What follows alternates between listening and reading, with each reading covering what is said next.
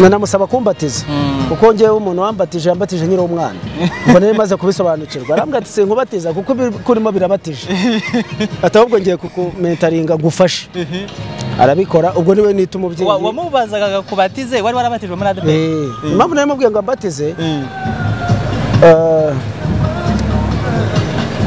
bo no rugendo rurerure ariko icyo nari mbimubwiriye nagira ngo ambyare kandi noneho ntago yari kumbyara ngo mbe umwana we mu mubiri ubwo yagomba kumbyara mu mwuka kandi muri ADEPR ntago nari mfite umubyeyi mu mwuka bigahura n'impano biraza nuko byaje kuva 2004 mu kwa 12 nibwo nabatijwe ku itariki enye kuva 2005 nahise ntangira kubwiriza kuko ijambo wari ufite imyaka ingahe ngo nari mfite ubwo twakuramo iyo mfite tukareba yari isigaye si ngombwa kubwira abantu imyaka ariko iyo nari mfite nyine niyo nahereye ariko nari muto niba uvuze ngo ntabwo korona izagera mu Rwanda kandi kahagera uredi ntabwo uri umuhanuzi uyu uvuze ngo nta muntu uzapfa mu Rwanda kandi agapfa ubwabyo bihita bigukura ku rutonde rwa babahanuzi ubwo rero icyo niba badukurikiye n'abazabibabwira bamenye ngo twe tubafata nk'abahanuzi b'ibinyuma kuko ibyo bavuze ntibyasohoye yego twongeye kubaha ikaze inshuti bakunze mu TV online nizere ko mukomeje kugira ibihe byiza cyane kuri mwe mwese mwamajije gukora subscribe kuri YouTube channel yacu mukiyandikisha kugira ngo mujye mubasha kubona amakuru kandi kugishe ni byiza rero hari n'abadukurikira rwose mbizi neza ko mutakoze subscribe gusa nababwira ngo nimukore subscribe kuko birabagora cyane gushakisha mu TV online nyamara twajya dukora ikiganiro gahita ukibona nibyo byaba byiza nibyo byajya bibafasha cyane bifite inyungu rero kuri mwebwe no kuri twebwe uko tumenya ko dufite abantu dukorera bityo bigaduha imbaraga zo kugira ngo dushakishe cyane abantu nk'aba ba Sitiven muri kubona kuri kamera yo mu TV online ni nawe tugiye kuganira rero mbere yuko tuganira ariko najyanga banza atangire yibwira dukurikiye muri kano kanya murakoze cyane Theo amazina yanjye nitwa Sitiven Sugira Sitiven Sugira nkuko ngewe nkuzi nk'umuvuga butumwa mu itorero rya ADEPR umuvuga butumwa rwose ufite amavuta kandi n'ubungu umwuka w'Imana aracyakuriho yego ntabwo mwuka agenda agomana n'abantu be yego ya niwe rero tugiye kuganira ngira ngo ku bantu musengera mu itorero rya ADEPR ndetse n'abasengera mu yandi matorero nzi ko Sugira Sitiven ntabwo afite umupaka ahantu hose arahagera kandi akavuga ubutumwa abantu bagafashwa abantu bakakizwa bakizera Imana ariko tugiye kuganira nawe mbere yuko tuganira Sitiven nagira ngo duhere kuri iki kintu umuntu agudukurikiye muri kano kanya yakumenya gute wavutse ubuzima bwawe mbese muri make ubuhamya bwawe mu buryo busanzwe utarakizwa twe twakuriye mu rusengero tuhereye ku buhamya bwo gukizwa wenda njye nabatijwe muri 2004 ubwo nibwo nakijijwe ariko ubundi twe tuvuka mu muryango w'abantu b'abakozi b'Imana no kuvuga ngo twavukiye mu rusengero ariko gukizwa kwanjye ni muri 2004 ubundi tuvuka mu karere ka Nyamasheke hanyuma dutuye hano nyine ngira ngo wenda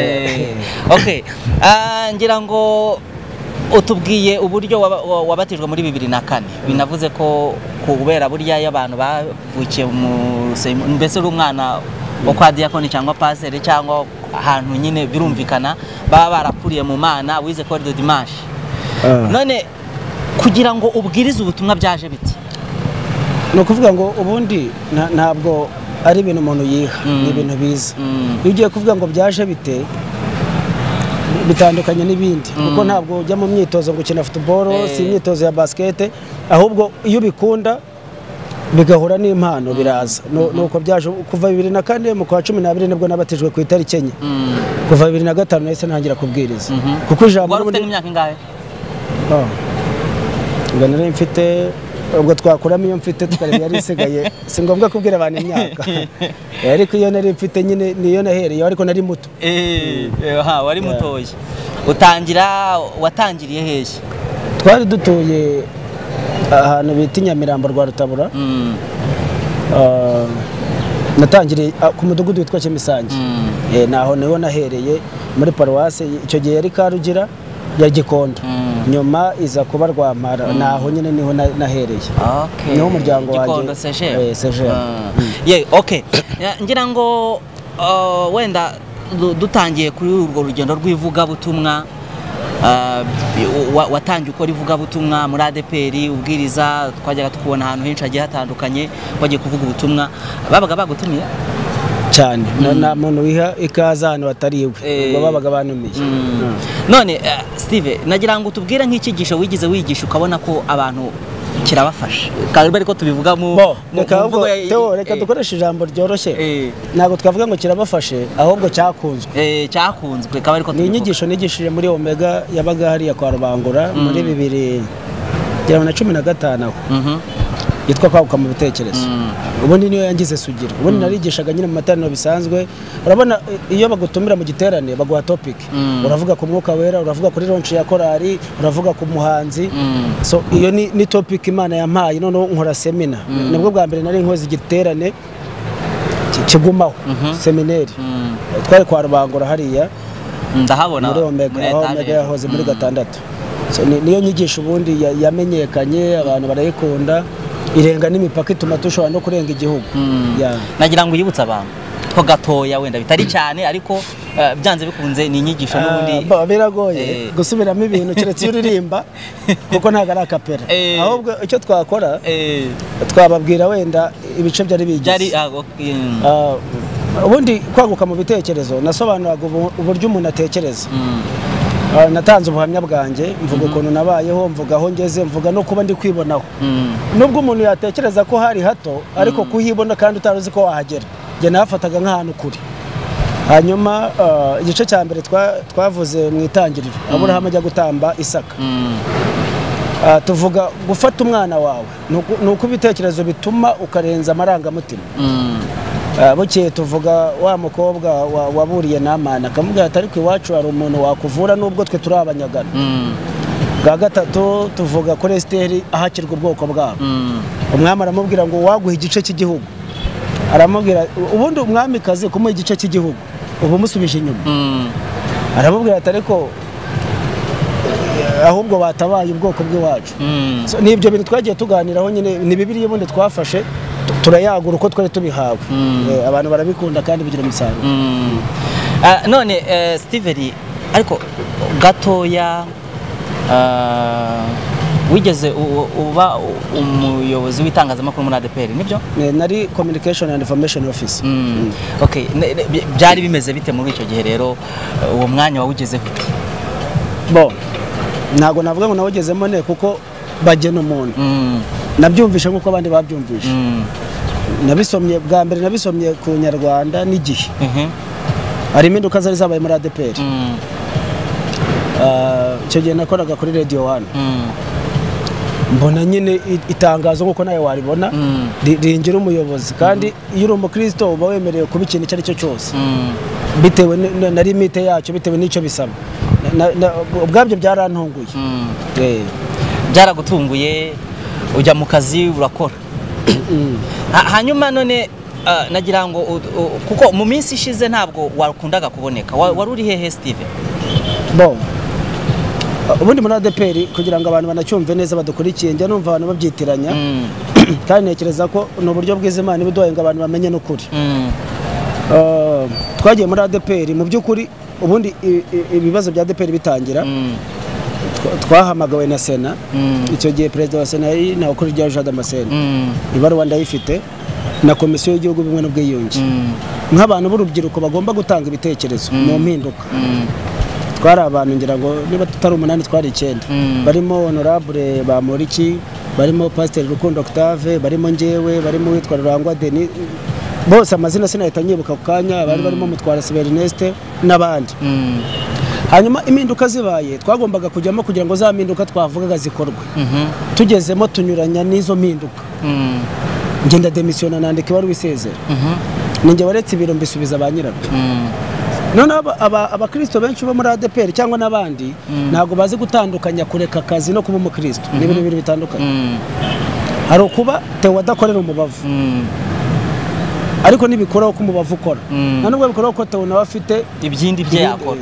so ibyo bintu abantu babanze banabimenye bajye banabitandukanye kuko hari ubwo ngera ahantu nkumva abantu barabisobanura nabi ngo ADEPR yaranyirukanye nta nubwo banyirukanye na demission kudemisiona nuko narebaga amakosa akorwa kandi yaje no kugaragara ko biro twakoranaga baranayifunze mvanga amakosa navuze yaragaragaye ariko sibyo twendaga kuganira n'ubundi nibyo dushaka kugira ngo abantu basobanukirwe kuba umukristo no kureka n'akazi kuko hari ukuba umuvugizi no kuba umukristo ubundi ugomba kuba umuvugizi wari umukristo titre zose zijyana no kuba umukristo kuko ntabwo bazera udafite umudugudu barizwaho so hanyuma ibyo birangiye nagiye Bugande mbayo nabaye igihe nari nsanzwe njyewe n'ubundi mwivuga tubona no njyayo mvayo njya muri Kenya ndagaruka nagarutse mu kwa mbere tariki 20 so ngaruka mu gihugu ko nari mfite ibyo nje gukora kureba umuryango n'iki hanyuma uko kureka akazi bisa nkaho byateje n'ubundi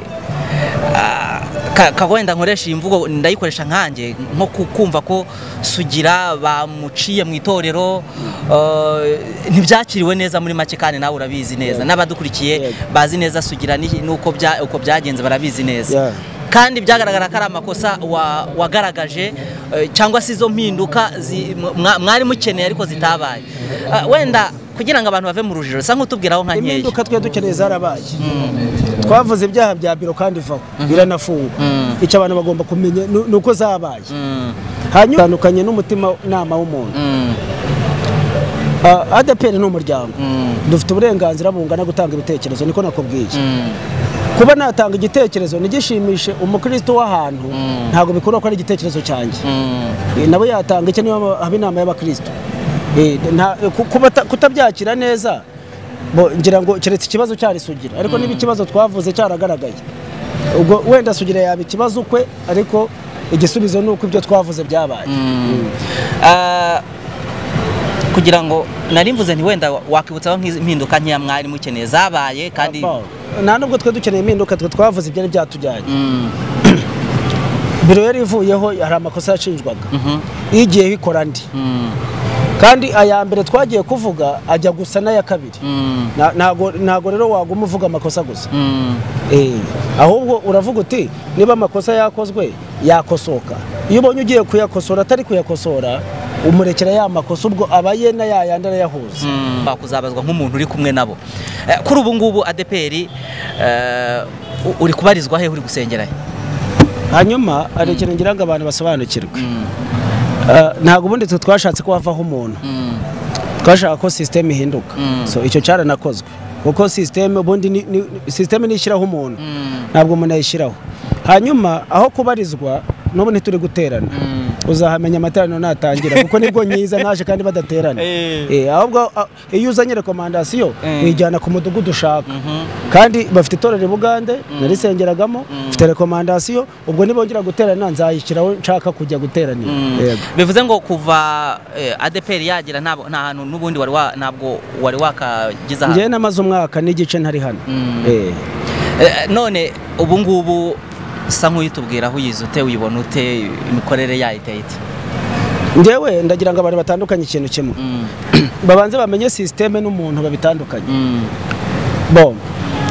hari biro yabayeho hari iyo twakoranye hari n'iriho kandi n'iriho mba numva abantu bamwe bayivuga neza n'abandi nabi ariko njye ku bwanjye mbona yaratanze ihumure nkanjye ariko impamvu yatanze ihumure nuko bya bintu twumvaga bihoraho amaradiyo urusaku bisa nk'ibyatuje ni ukuvuga ngo icyabiturishije ni imikorere njye mbona ubwayo yatanze ihumure nicyo navuga hanyuma noneho duhurize kuba uri ushobora kuba ufite akazi runaka no kuba umurokore bihuze ushobora kuba ukora ahantu runaka ariko bitewe wenda n'abantu bashobora kuvuga bati nk'urugero urabona nk'itangazamakuru kanihe nk'urugero nkanjye ndi umunyamakuru nkora akazi k'itangazamakuru ariko no mu bundi buryo busanzwe ndi umukristo bihuze abantu hari uburyo batashobora kubihuza ahubwo tubanze turebe bo bakora ibiki abo bantu hari umuntu ucuruza afite iduka ubundi no kuba umuyobozi mu rusengero ni akazi ariko ntabwo byitwa ubukristo kuko bashobora kwirukana ku kazi ariko ukaguma uri umukristo. None ikintu abantu bakwiye kumenya batandukanye ubuzima tubayemo bwo mu isi n'ubugingo. Kuko kuba umunyamakuru si icyaha. N'indi mirimo wese urugero ushobora kubona akazi wenda kananga urugero rutaremereye cyane. Ushobora kubona akazi gatuma udasenga ku cyumweru ariko ntabwo bikoraho ko waguye cyangwa ngo bishyiraho ko waguye. Wenda ndaguha nk'urugero, ari ukuntu mu itorero kera sinzi niba bakibikora ko maze igihe nari nakubwiye ko ubwo nzabimenya, baguhaga rekomandasiyo ugiye kubwiriza waba utayifite ntujyeyo, hanyuma ukavana ugiye Cyangugu ufite rekomandasiyo yanditse wakuye ku mudugudu usengeraho, kandi kuvana ugera Cyangugu unyura mu turere 5 cyangwa simzi nka 5, ugeze Muhanga ukarara muri rojo ugasambana. Rekomandasiyo n'ubundi yigezeho bakakwakira nk'umukristo ariko ubwabyo waguye. Numva ikintu twabanje kureba ari ubugingo. Ni nacyo Imana yitaho. Yego. Hanyuma ibivuga butumwa wararikomeje aho wari uri byari bimeze bite? Nakandi kazi ubu nige nkora. Ni naryo ryari ryanjyanye nararikomeje. Yego. Wakomeje kuvuga ubutumwa bisanzwe nk'uko byari bimenyerewe n'ubundi. None Steve, ubundi tubwire nk'ikindi kintu wumva uteganya gukora kugira ngo umurimo w'Imana ukomeze waguke. No gukomeza nyine ivuga butumwa. Hanyuma ikindi no gutanga ibitekerezo nk'ibi kugira ngo agira ibintu bikosoka cyangwa bivugururwa kugira ngo ivuga butumwa rigere ku rwego twifuza ko rigeraho. Urugero bafunze insengero mu Rwanda nagiye. Numva abantu benshi byabababaje bavuga n'ibintu byinshi. Ariko nje muri analyse yanjye ngarutse hano ndebye ivuga butumwa ko ryari rimeze muri iyo misi uko narirebaga. Nsanga ryateye imbere kuruta uko byari bimeze. No kuvuga ngo hari ibintu biba bikagira abantu bibangamira ariko bikazamura rwa rwego. Njyewe rero ukuntu mbitekereza nkanjye. Numva abantu bakwiye kujya bahuza ibihe nuko bikwiye gukorwa kugira ngo ivuga ubutumwa ritere imbere. Ndaguha nk'ingero, ari igihe twagiye tubwiriza umuntu akava urugero nk'ibwera mvura agataha Nyamirambo n'amaguru bakakubwira ngo Imana iguhe umugisha. Bahatuye barabizi ko wabize icyuya ugomba kumesa ishati wari wambaye ugomba kandi bazi ko nta kandi kazi ugira, bakabwira ngo Imana iguhe umugisha. Tewo ukavirira n'amaguru, nuvuga ngo n'ijambo wahawe ntabwo rirangiza ukwita ubara ibirometero. Ariko tugeze ku rwego umuntu yakunda ivuga butumwa ryakubwira ngo nguguriye imodoka, urumva turatera imbere.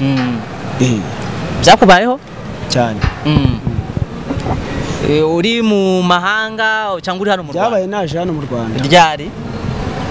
Mu kwa gatatu itariki 20 hagati ya 20 hagati ya 20 na 23. Byagenze gute rero tuhingize muri icyo gihe? Nabwirije bisanzwe nkuko turi kuganira. Umuntu akunda ukuntu mfite iyo mpano. Arambwira ati narakubuze twarabanye hano mu Rwanda, aza kugira umugisha agera hanze arabikunda, arambwira ati ngiye kugushyigikira. So urumva rero ivuga butumwa baritera imbere. Ubundi umugisha ntago uba ahantu, umugisha uba ku muntu. Niko Aburahamu yabwiye wa muvandimwe bagize ibibazo bapfa. Arambwira ati wowe hitamo ahantu heza uhajye, ariko nge niyo najya kukara Imana izahampera umugisha. No kuvuga ngo wenda ngikora nko muri ADEPR habaga ibibazo ngo bya mitasi ukumva umuntu yababaye, ariko ahantu hose wajya Imana yahagutabarira, ari Imana igiye kubikora. So nuko byagenze nyine Imana irabikora. Ngira ngo na Loti Imana yamutabariye hariya yari muhaye. Umuntu wese yatabarirwa aho ari yari umugisha we, kuko umugisha ntuyoba. Uyoboye amafaranga akayoba. Dawidi bamutoraguye mu ishyamba abana aramujugunye, na se yavuze ngo nta wundi mwana afite. Baravuga bati ariko mwamuhamagaye akazi. Igihe kigeze Imana irakwibuka, ni ibintu bisanzwe. Yego. Hanyuma uragira uti toro intuza riri gutera imbere. Turebe muri ibi bihe rero turimo tugezemo.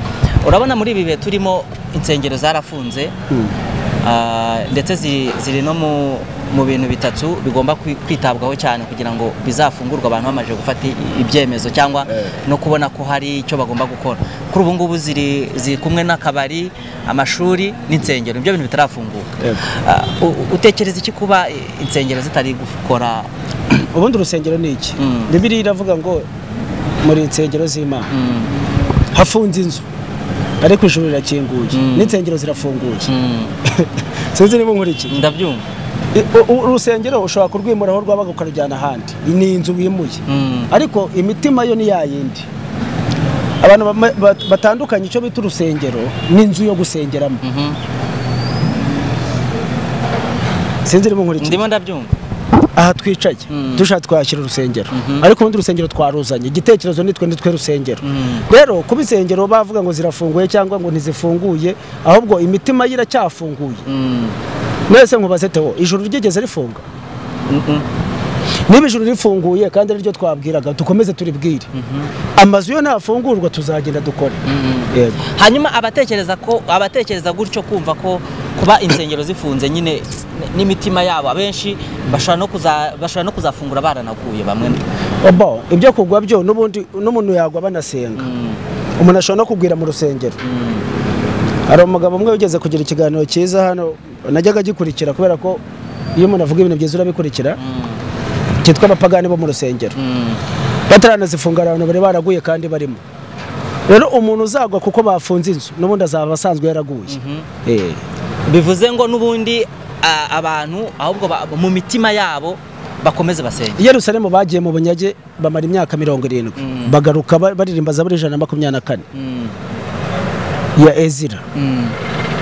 Ni ukuvuga ngo ubundi umuntu agwa kuko ubundi nawe ushatse kugwa nonaha wararubikoze. Ahubwo gukizwa nibyo bigora, ariko kugwa ni ibintu byoroshye. Rero ntago dutekereza ko abantu bagwa kubera insengero.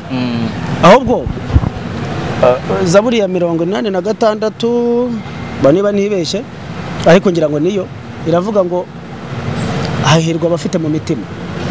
Ntabwo ari abafite mu nzu, ntabwo ari abafite Bibiliya nyinshi mu rugo, abafite mu mitima inzira z'igisiyoni.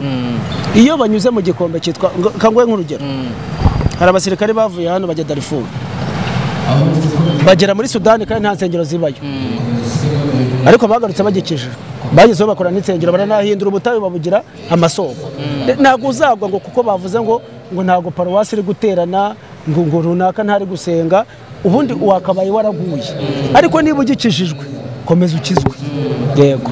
Hanyuma amakuru rero mashya kuri iki cyorezo Covid nk'umuvuga butumwa ntacyo Imana irakubwira? Oya, nta nubwo nabibibajije.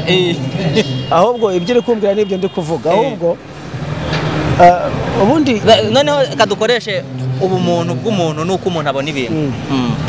Bo ubundi ibintu bijyanye n'ibyorezo byabayeho n'ubu biriho.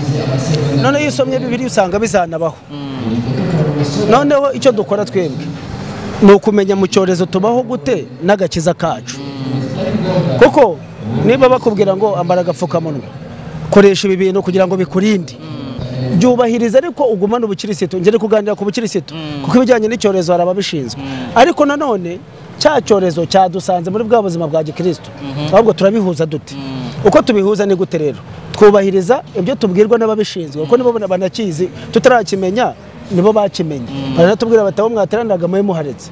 None ubahiriza bya bindi bakubwiye, wamara kubyubahiriza ariko ukagumana kagakiza, kuko naga gapfukamunwa kankuraho gukizwa. Ntabwo gukaraba cyane binkuraho gukizwa. Tubihuza dutyo niko nge mbyumva nkanjye. Naho ibijyanye n'iby'Imana bivugaho, nta nubwo Imana ishobora kuvuga Covid ko ntabwo ari yabiyize. Abo ni abantu b'ubushakashatsi babyise izina. Imana yo ishobora kuvuga ngo hazaba ibihe bigoye mwitware mutyo. Urugero wenda Theo naciye no ku ruhande, maze igihe numva abahanuzi babivuga. Ntabwo Imana ishobora gukura mu kanwa ngo coronavirus. Icyo abantu badukurikiye bakimenye. Imana yavuga ngo hari icyago kizaza kubera igihano mbahaye, kubera ibyaha mwakoze wenda runaka. Ariko ntabwo Imana ishobora kwita izina ibintu byakozwe n'ubushakashatsi n'abantu. Niyo mpamvu Imana yitwa Adonai. Adonai birasobanura ngo ni Dieu souverain, ni Imana itagisha inama. None wowe uri kuzana izina byashyizweho na Minisante kubera ubushakashatsi na OMS, ukavuga ngo Imana irabikubwiye. Mbonye yararirimbye aravuga ngo ariko ibihe ntibikakumara imbaraga z'umutima.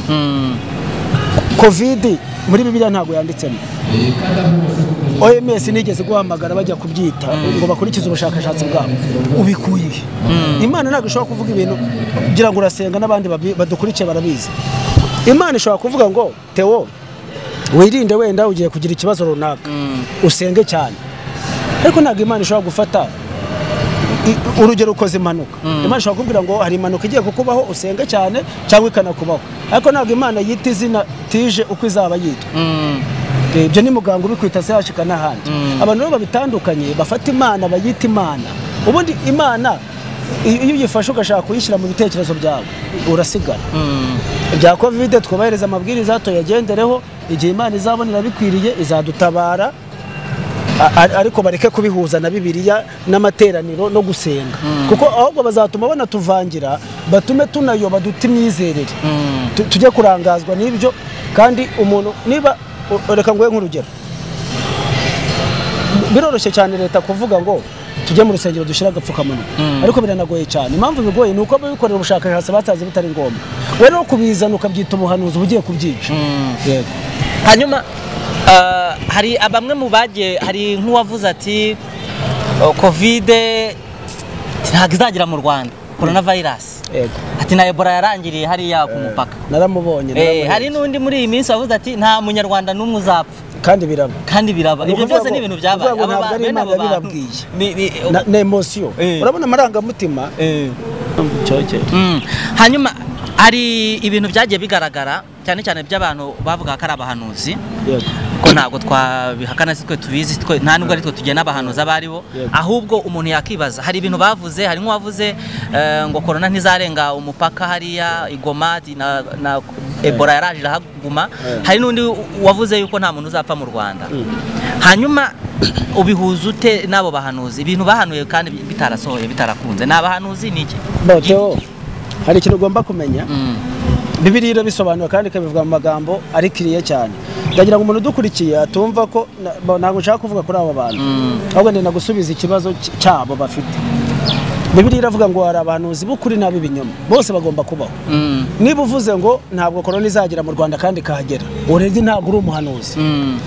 Uyu uvuze ngo nta muntu uzapfa mu Rwanda kandi agapfa, ubwabyo bihita bigukura ku rutonde rwa babahanuzi. Ubwo rero icyo niba badukurikiye n'abazabibabwira bamenye ngo twe tubafata nk'abahanuzi b'ibinyoma, kuko ibyo bavuze ntibyasohoye. Yego. Hanyuma noneho Steven, wenda tugana no ku musozo w'ikiganiro tugiranye, ko tuzakomeza kujya tuganira. Ni nk'iki wabwira abantu muri iyi minsi turi mu bihe bigoye isi, ndetse ari abasenga nta muntu n'umwe iki cyorezo kitagezeho? Ni iki wababwira? Icya mbere ndahera ku bakristo.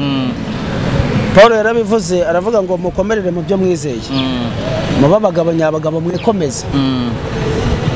Ubwo iryo ni itorero mvuga.